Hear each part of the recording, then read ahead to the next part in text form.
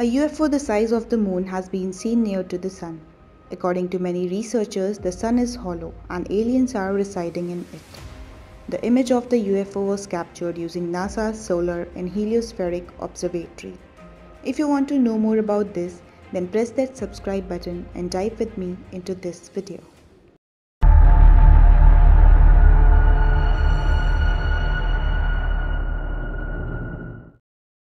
On YouTube, the StreetCap1 account posted a video showing the original sun images captured by NASA's SOHO spacecraft. From these images, people who study UFOs claim strange objects that appear in photographs are a structured type of object. UFO researchers say the object is an alien spaceship the size of the moon. According to UFO expert Scott Waring, only the rare portion of the object was visible in the video. This could be due to the orientation of the object or the limited amount of visible light hitting it. Compared to the size of the sun, the object appears to be very massive and could even be as big as the other planets in the solar system.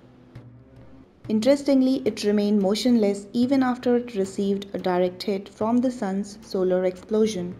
The UFO expert spotted another massive object that's about 5 times bigger than Earth exiting the giant star.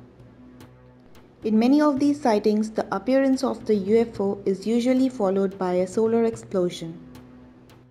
Due to the similarity of these sightings, Waring previously noted that the sun could be hollow. Like Waring, many UFO enthusiasts who believe in the hollow sun theory think that the massive star houses an entire system of alien planets. These beings enter and exit the sun through door-like structures on its surface. And the such unidentified flying object was caught on camera by YouTube channel Terry's Theories. The YouTuber filmed the mystery object hovering near the sun with a Nikon P1000 camera and called it a large oddly shaped UFO. In a video he shared online, the UFO hunter said he was using a solar filter on his camera when he saw something spin and fall towards the star. It is possible to think that the escaping solar flares from the sun could be caused by the opening of the star's door. This is probably the reason why UFO sightings near the sun are almost always followed by solar explosions.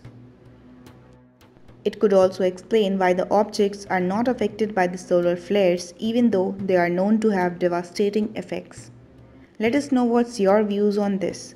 If you like this video, then hit that subscribe button and I'll see you in the next video. Goodbye.